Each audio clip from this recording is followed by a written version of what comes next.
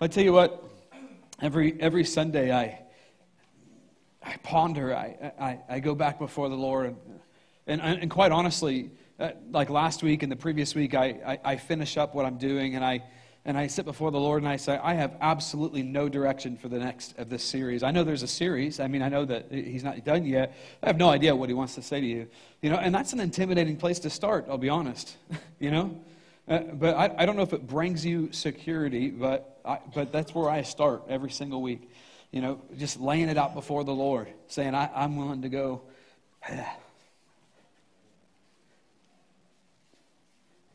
Sorry, sissies cry, sorry. I'm joking, calm down. Just laying it before the Lord and saying, I'm willing to go wherever you want to go. And He's continuing to open up this topic of poverty to me.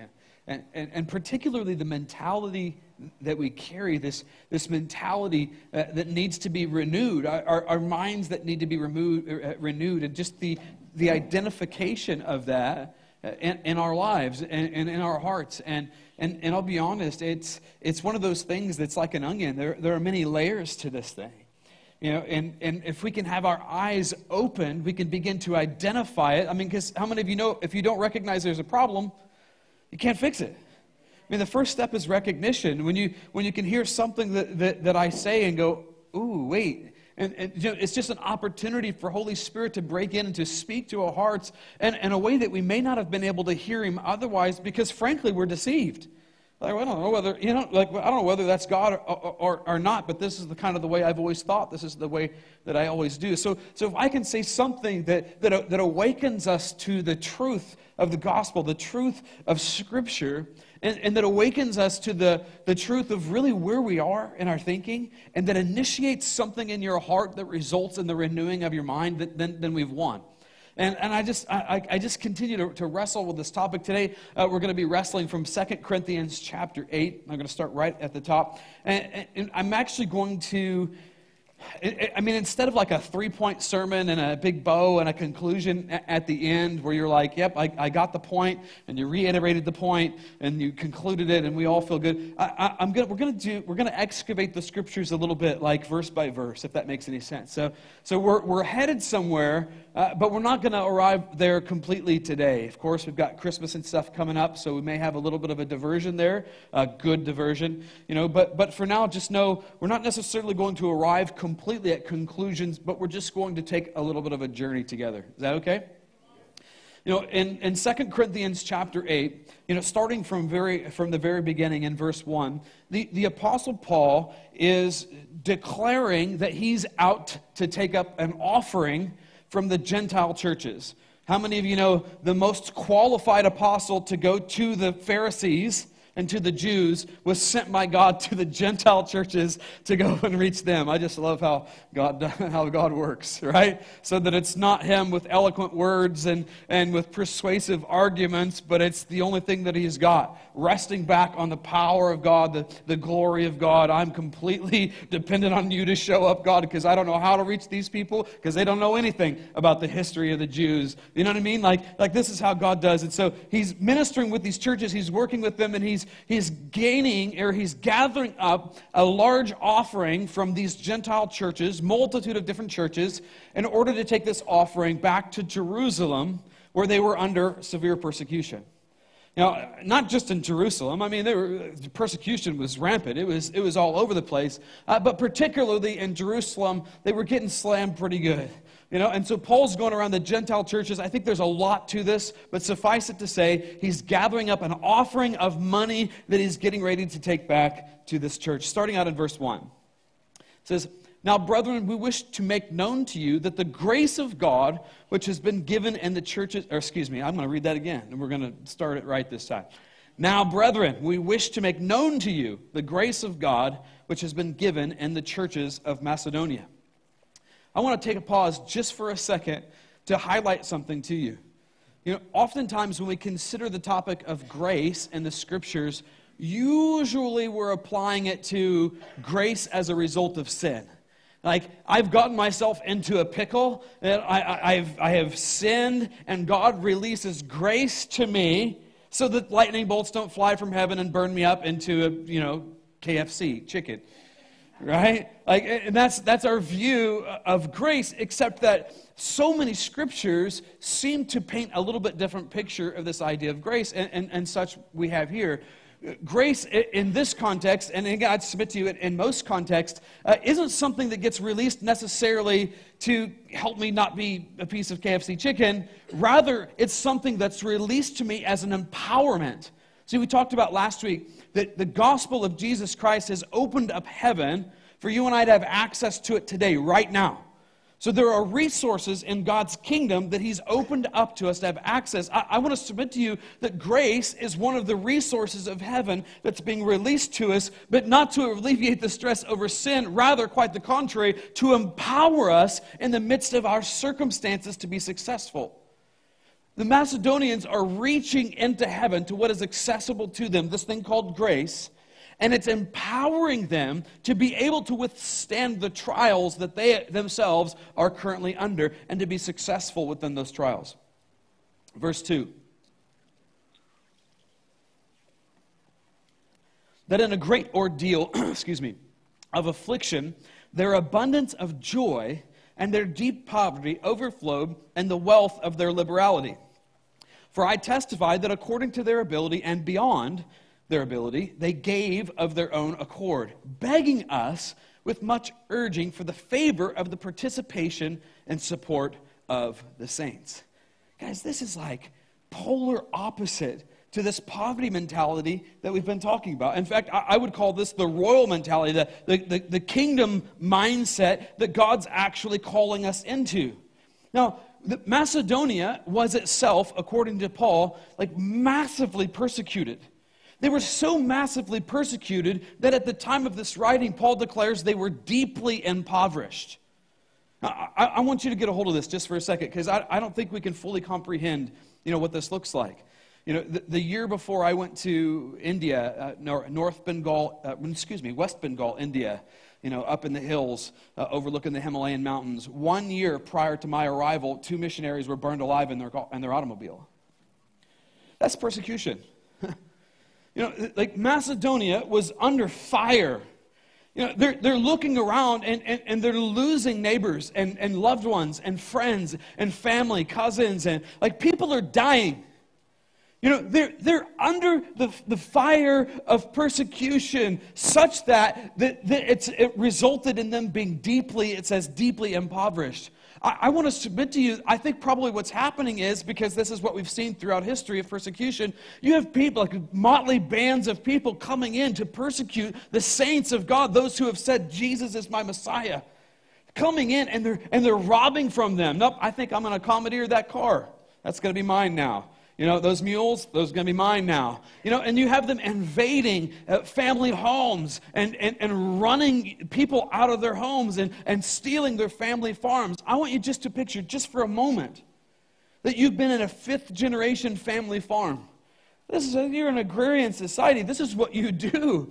You've been farming for generations. Grandpas started this whole deal. You know what I mean? And it's been handed down, and we've got a little something here, and we've got the old house. And in this culture, like, everybody lives together still. Like, grandma and grandpa, the ones that are left, are still hanging out with us. Like, this is the family farm.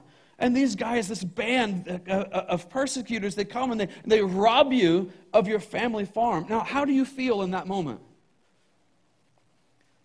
Everywhere you look, something's getting crushed. Somebody's getting abused. There's injustice absolutely everywhere. How do you feel about what's happening around you? How is that affecting your demeanor? How is it affecting the way that you think? Maybe particularly about your enemies. Here's what strikes me about this. In the midst of some horrible persecution, Paul declares of the Macedonians that they had an abundance of joy. Now, you tell me, how is that possible? How is it possible that when they look out their window, neighbors are being murdered for their faith? Their assets are being stolen, homes being taken, they're being driven from their culture, from their city, being denied jobs, being denied service, to the basic needs that they need in the grocery store. Everywhere they look is injustice and what's declared of them by Paul the Observer. They have an abundance of joy. How is that possible? How many of you know that God does not intend for his people to be swayed to and fro by the waves of life's circumstances? How many of you have ever experienced negative life circumstances where you're like, oh my gosh, I see the wave coming?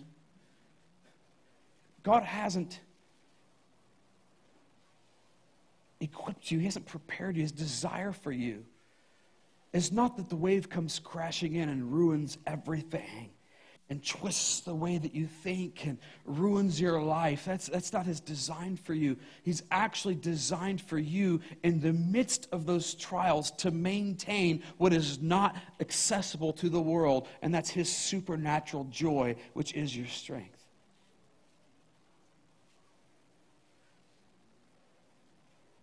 I want to submit to you also this morning that our success is not, rather, my identity. I'm going to get it right. I'll just look. Circumstances don't define my success. Circumstances don't define my success. The way I think defines my success. This is what we've been talking about, renewing our minds. Circumstances don't declare to me whether I'm a winner or I'm a loser. The way that I think about myself in the midst of those trials determines whether I'm a winner or a loser. It's the way that I think that determines my success. I don't think there's a soul in this room who would point to characters in history like Henry Ford, or maybe Thomas Edison, or even a modern day figure like, I was going to say James Gall. James Gall. Or Dave Ramsey.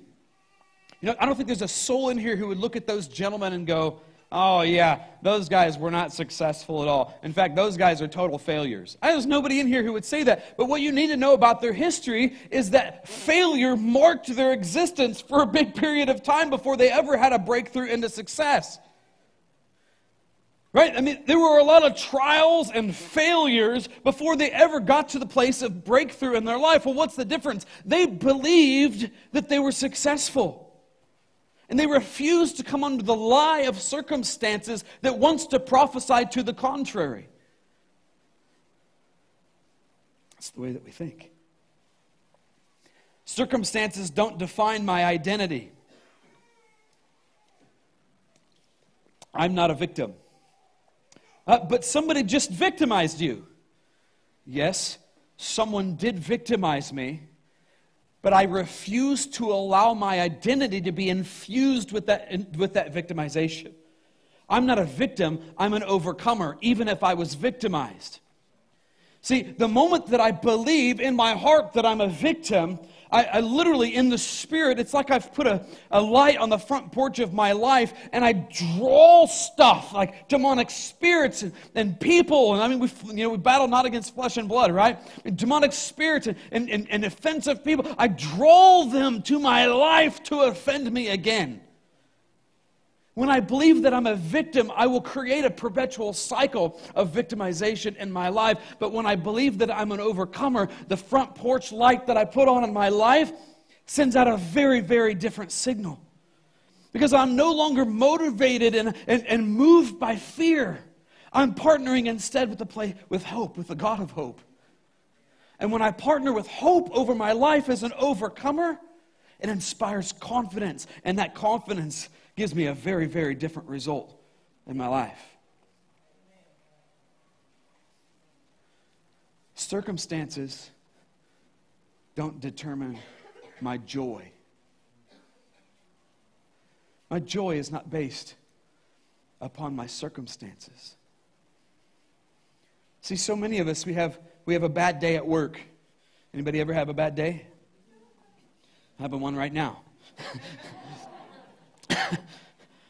We have a bad day at work, and it's like, if we could just take a second and step back from it, and our own history has taught us this, just a moment to look at it, we would all agree This wasn't a life's devastating situation. It's going to get better, right? Like, this wasn't the end all, this thing that happened at work today. And yet, somehow, even with that revelation, that this thing that happened really, at the grand scheme of things, isn't that big of a deal in my life, even with that understanding in our brains, we take that bad day right home to our families. And then we spew it all over our wives and our husbands and all over our children. It's like my bad day now has to become their bad day. Why? Misery loves company, I guess. And it's like, I have had times when Misty was like, it's been a while, thank God. I've literally had Misty go, you know what? You need to get your head right with Jesus.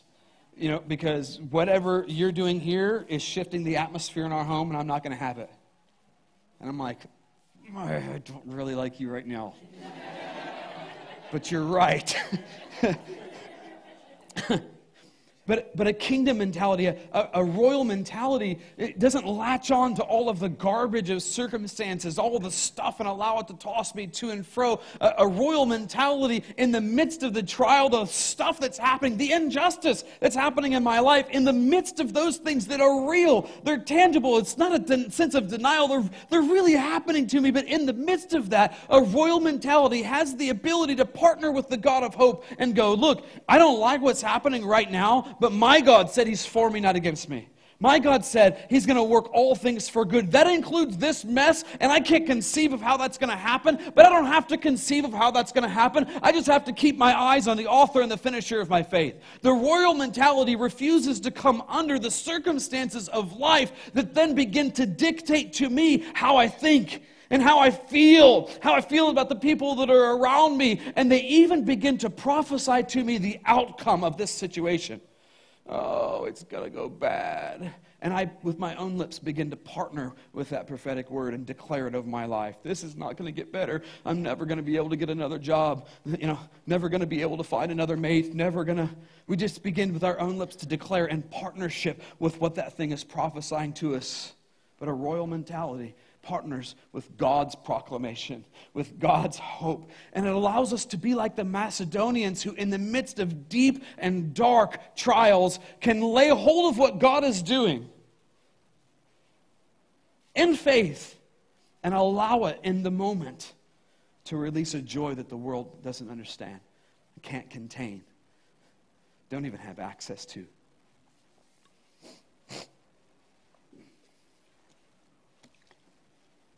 We're not only called to maintain hopefulness, we're also called to maintain, in the midst of our trials, gratefulness. They're tied together, but I lean a little bit towards almost saying gratefulness is more important of the two. Because if you're going to apply gratefulness to your life, hope is the natural outspring of that. I want to give you a tool right now. When all the stuff is breaking loose around you, and with your own eyes and in your own mind, you're looking out and you're like, there is not one solitary good thing happening in my life right now. Literally, everybody is against me. I want you to take a moment and say, what 5 things can I identify God is doing right now? He's not doing anything. You need to pray a little longer. You need to stop and you need to ask yourself, what am I thankful for right now? I'm not thankful for anything. Dog died, all hell's breaking loose. Boss said they're cutting people loose. Wife was mean to me when I got home. Again. Not thankful for anything. What are you thankful for in the midst of your trial? And what is God doing right now? I'm telling you, you keep that tool in the back pocket and you pull it out in the midst of your trial, this is going to be the single greatest thing that's going to correct you to God's divine plumb line of perspective, to give you His eyes to see what's happening and to partner you with His hope, with His purposes, such that the manifestation in your life, just like these guys, is that you have an abundance of joy. This is the thing. Macedonians, they weren't victims. They weren't victims. They didn't think like that. I want to propose to you just for a second. These individuals are deeply impoverished, deeply impacted by the persecution that's going on all around them. But they don't partner with it.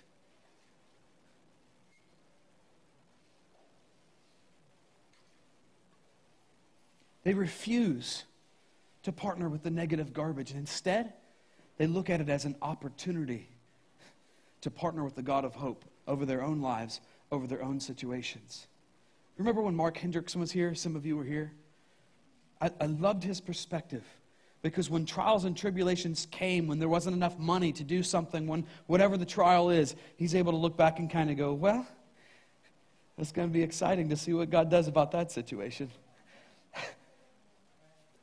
Most of us, we come under it. We partner with fret and worry and anxiety and fear, and we're driven, we're tossed to and fro, and we begin to partner, as I said previously, with our own mouths, with the declaration, the prophetic declaration from these circumstances that this thing is not going to turn out for my good.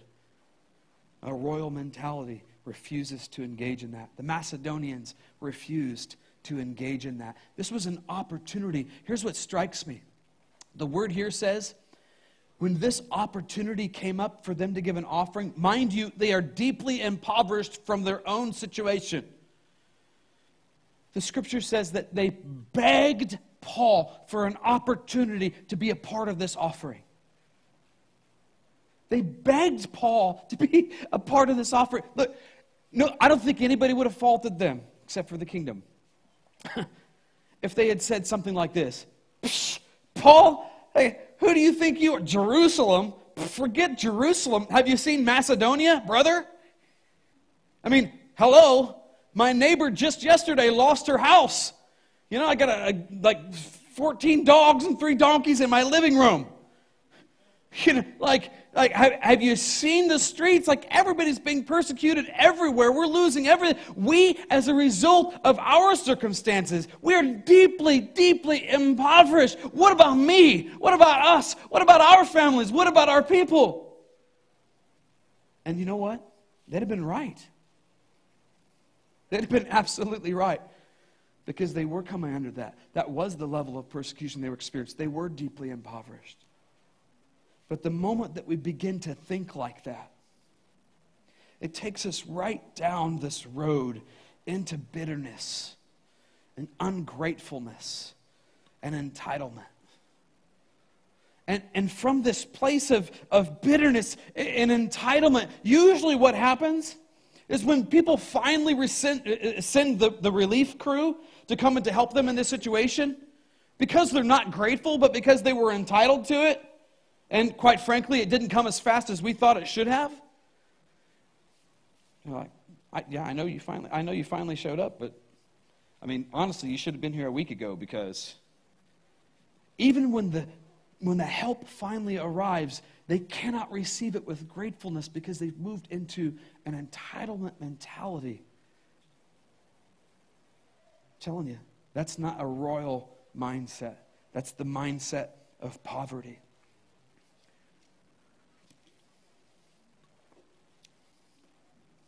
I want to submit to you.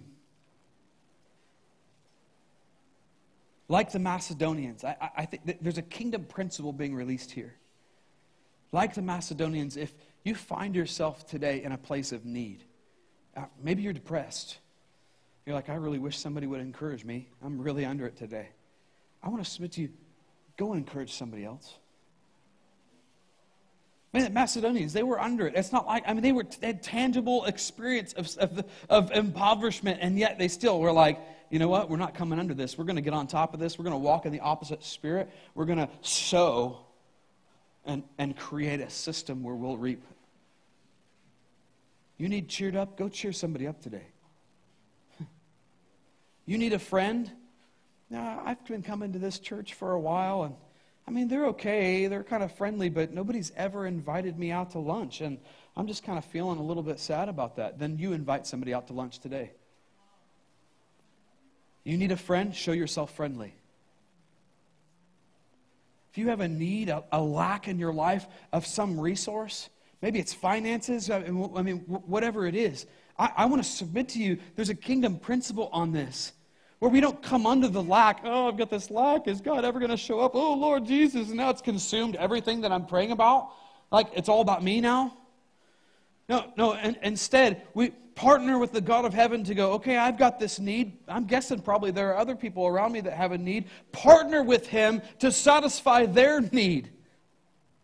Oh my gosh, that sounds crazy, doesn't it? Crazy enough to be kingdom. Just crazy enough to be kingdom. Sometimes we just need to shake ourselves out of this place where it's all about me.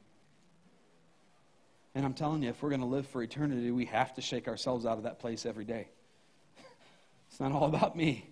There are others that are around me experiencing similar stuff. Why don't I go be the answer to their problem? We fast forward to verse 12. We find out that the Apostle Paul is using the Macedonians actually as a tool to motivate the churches of Corinth to get on board with this offering. It was something they wanted to do anyway, so it's not like he was really twisting their arm, but he was just simply giving them the history of what was going on in an effort to garner more support there in that place. Again, we start in verse 12. For if the readiness is present, of course, he's talking about the readiness to give financially to this need in Jerusalem. It is acceptable according to what a person has, not according to what he does not have. Verse 13. For this is not for the ease of others and for your affliction, but by way of equality. At this present time, your abundance being a supply for their need, so that their abundance may also become a supply for your need, that there may be equality. I want to be clear here to make a distinction. The Apostle Paul is not raising up a tithe for the local storehouse of the church. He's talking about an offering which would be above and beyond the tithe. And when it comes to offerings, sometimes we get into this place where we believe that unless we give to a crazy sacrificial point where I personally have lack, then I'm not pleasing to God somehow. Like if I haven't given absolutely everything, if you've still got money in your account and you didn't give a big enough offering, like somehow based on stories like the widow's mite and things like that, we get this into our head. But this scripture quite explicitly states to us that our offering should not be to our own detriment.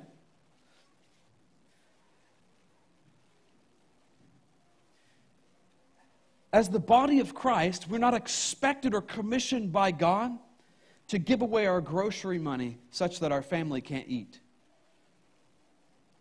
We're not expected or commissioned by God to give away our electric bill money such that we don't have electricity in our own homes. He's not called us to live at a place of detriment to ourselves so that other people could have a little something. But He has called us to live our lives in view of the people that are around us. And the only way that we can live our lives in view of people around us is if we're cutting back our own expenses enough to have a little bit of leftover at the end of the month. We call this living within our means. The only way we can live in such a way is to be a blessing to the other people that are around us, to be obedient to the inspiration of God, to be the answer to the problems that are around us, is if we live today sacrificially, to pull back in our own lives so that we can be a blessing to the people that are around us. Does this make sense?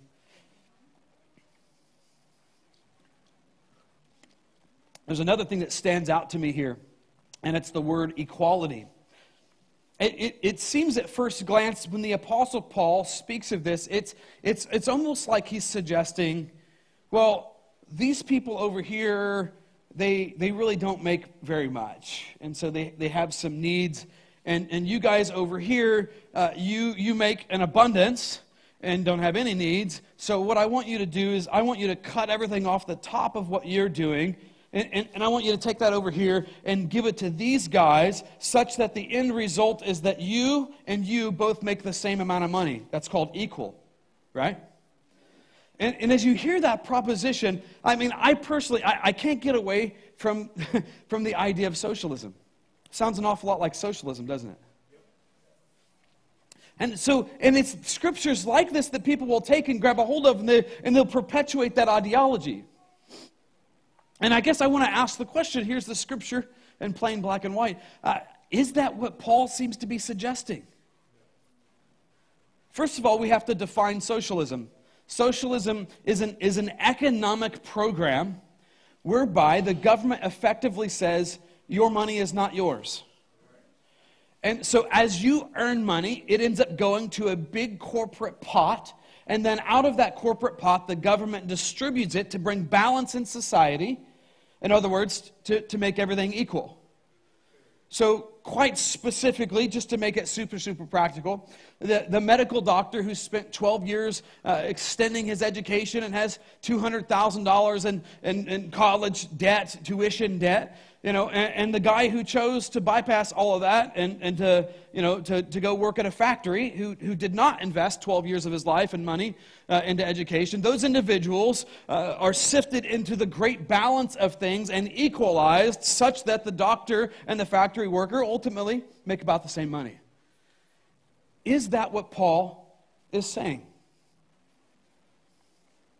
I think to identify what he's saying, we have to begin to look at the variables. And the first variable is this. We all right? We've got another 80, 90 minutes, I think. I should be all right. The first variable is this. The Apostle Paul is raising support from within the church to support the church. This is all the body of Christ. This is believer to believer, not believer to world. He's raising money to support the church, the body of Christ that's in need. Now, I'm not for a second trying to tell you that we don't have a responsibility to the world. I think the story of the Good Samaritan makes it quite clear that it's quite the opposite. That we do have a responsibility to our neighbor. Who's our neighbor? Everyone.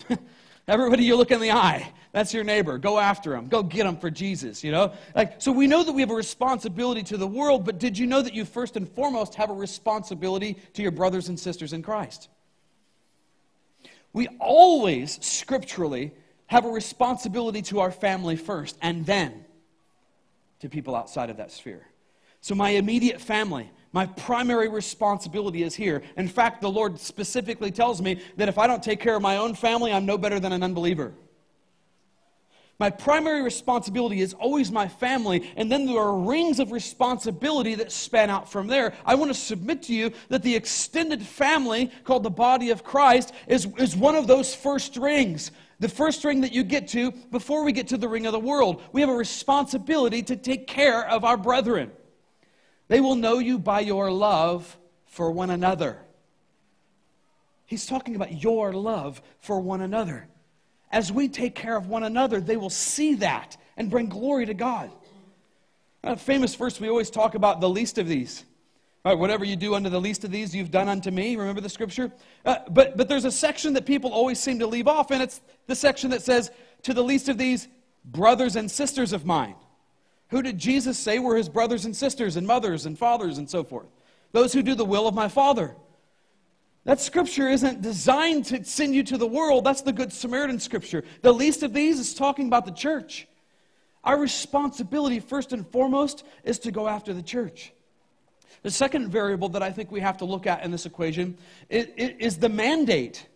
The Apostle Paul isn't coming to the church and saying, hey, here's the deal. You see all the leg breakers behind me, like the Christian mafia? Hey, yeah. Got some boys here, and we're going to shake you down there, Mr. Carpenter, and we've got a minimum prescription of $10,000. You're good for it, right, boys? Yeah, you're good for it, right? There was no mandate being placed upon the church. There's no requirement that there was a certain percentage. There was no requirement that they even give to this offering at all. In fact, in verse 8, he even goes so far as to say this, verse 8 of chapter 8, he says, I'm not speaking this as a commandment, but as I'm not speaking this as a commandment, but as proving through the earnestness of others the sincerity of your love also. So I'm not bringing this as a commandment, but what you need to know is that where your treasure is, your heart is also. And this issue that we've got, this offering, the fact that we've been moved by compassion to help our brothers and sisters who are under it in a bad way, if that's not moving you at all, there might be some heart issues that you really need to bring back before the Lord and iron out. This is telling us something about where your heart is. You know, if we're not moved when the tornado or the hurricane comes through and devastates someplace, like if that doesn't do something, if there's not some compassion that wells up on the inside of us, I think we have to take pause and ask the Lord what's going on in our heart. See, he's not giving some mandate here. He's saying, I'm inviting you into something at the prompting of God. I'm inviting you into something to have your heart stirred in compassion, to be a part of something that's bigger than you. I only add for reiteration, as we fast forward to chapter 9 and verse 7, it says, each one must do just as he has purposed in his heart, not grudgingly or under compulsion, for God loves a cheerful giver. So God is inspiring us to give. We're entering into a partnership with Him, but I'm called by Him to give in partnership with Him, not to the point where I'm like, so tired, I'm begrudging, or I'm tired of pastors always taking these stupid offerings, and people always having problems everywhere, tapping my bank account. No, if you're at that point, you've given too much. Maybe you need to break the mentality. That's a whole other message. It's a partnership with God at the prompting of Holy Spirit to partner with Him to be the solution to the problems that we see. What we're seeing here, outlined by the Apostle Paul, this is not socialism. This is generous kingdom giving. This is us being the answer to the problems that we see in the world. This is God's kingdom come through you and through me. It's a partnership moved by Him to see something that's bigger than something that's bigger than just us. I think the hang-up is the word equality. It's all right, we're coming to a close for those of you who have to pee. I think the hang-up is the word equality. You know, that word equality can actually be translated fair. What is fair? He's talking about the body of Christ. These guys are under it in a big way. These guys are in a momentary place where they actually have some abundance. Allow your abundance to address the problem. Why? Because they're entitled to it? Because what? Because what's happening to them right now is not fair. They didn't do anything to deserve it. They didn't earn it. I've got Corey Asbury going on. You know, when Katrina comes and wipes out people's homes, they didn't earn it. If you weren't a bunch of sinful wretches, then God wouldn't have sent. No. Jesus said He didn't come to bring judgment. He came to reconcile people, to not count their sins against them. God's not sending Katrina after people and nations and peoples to judge them. What's happening in those instances isn't fair, and it should move us as Christians, as it has for centuries, to rise up and be God's solution to the problem, to take from our current abundance and to balance the scales and to sow in and to go and to be the resource of heaven to those people, to again bring back the balance of fairness, because what's happening to them is not something that they earned or deserved. I want to suggest to you the idea behind socialism, I think, is a good one. That people are moved with compassion to give of their money, whether it's mandated or whether it's out of the generosity of their own heart, to balance the scales of life, to bless people who have not. I think it's a good idea in theory. But if you've been moved in this current political climate, maybe the previous, and you have some sympathy for the concept of socialism, I want to submit to you this morning. I think that you'll make much better headway to go out and make as much money as you can possibly muster, and to live throttled back so far within your means that you give 90% of your income into this issue so that you can be the solution. See, we can mandate that everybody be a part of this governmental economic system that somehow balance the scales. But what we end up happening is that everybody takes the road less traveled. I'm not going to go to 12 years of medical school just to make the same thing that you are at the factory. Forget it. It's not going to happen. We will all go to the least common denominator. Or we can partner with God's heart for compassion and for people and release the answer and go after this and personally be the solution and model something to people. Not just the handing out of money, but model something of the way that it looks to live in kingdom, something that's possible, and to call them up into something that's way more than just a handout, a Band-Aid, some duct tape on the side of the boat. Calling them into a lifestyle that they too, in the midst of their deep impoverishment, can actually, and trusting God, become the answer, the solution, heaven's response to the problems that are around them. And I believe when we do this, the kingdom way, the water level for everybody increases. Amen? Father, we ask that you would continue to expose mentalities that are contrary to your word and to the prescription that we find of heaven invading earth. After all, you did say if we don't work, we don't eat. Sure seems to be tied to the concept of sowing and reaping, but then again, I'm preaching. Sorry, I'm supposed to be praying. Father, we ask that you would rewire our brains the way that we think. And Jesus, with that, would you use us this season to do this very thing, to model to the outside world what it looks like to be the solution to the problems that we see. Help us, God. In Jesus' name, amen. At this time, we'll call up the prayer and prophetic teams. The prophetic teams can be right over there. And look, if you're in a season where you need to hear a word from the Lord, you want to hear what he thinks about you, or you just want a word of encouragement, go see those people over there. They've been specialty trained to hear from the Lord. And the prayer team, we're up here. We want to pray for you for anything. Doesn't matter what it is. You never, I shared this before. My wife and I, we had we'll just call them some masses. She had some